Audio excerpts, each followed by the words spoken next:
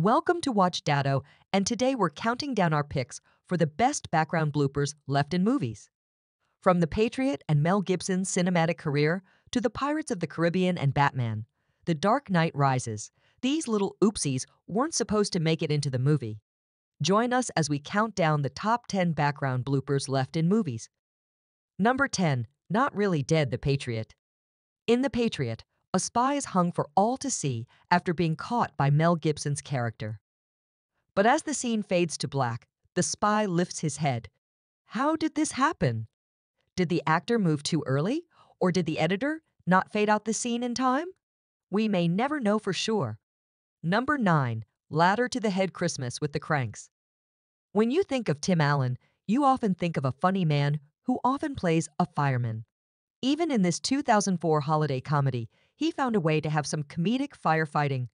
Watch as a crew member carrying a ladder walks towards the action, and just ahead of him is a pre-Spider-Man Tom Holland.